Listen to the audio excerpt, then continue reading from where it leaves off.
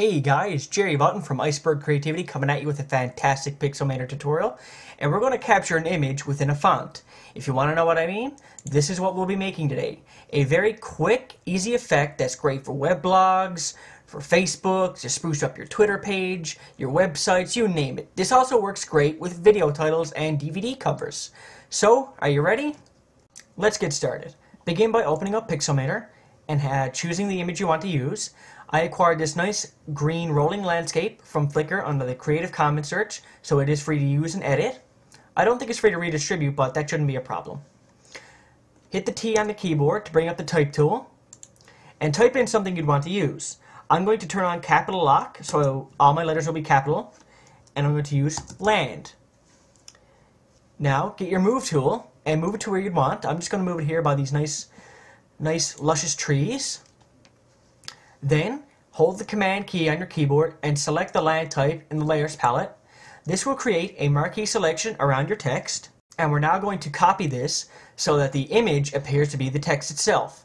So, untick this little tick mark right here to turn off that layer, or just hide it. Select the landscape layer, and you can still see that the marquee selection is still here. Make sure it is still there, don't unselect.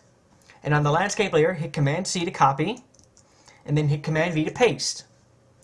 Now if we turn off the marquee selection and we move this layer around, you can see that captured within the text shape is the actual original landscape image. This is how this effect is achieved when you see images within text.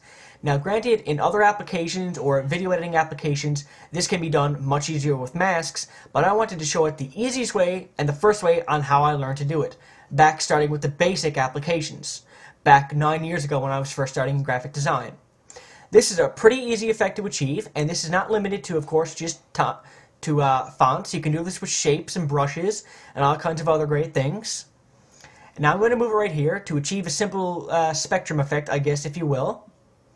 Just position it back to wherever it would originate from, just about right here. And then you can rename this layer to non-blur.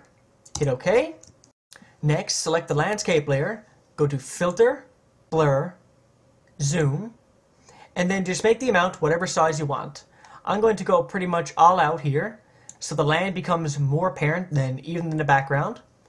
You can move the direction around if you wish, so it's all green, or it's all blue, or it's, a happy little medium, or right about here. So it looks like you're zoomed far away, except for the selection you made with your text.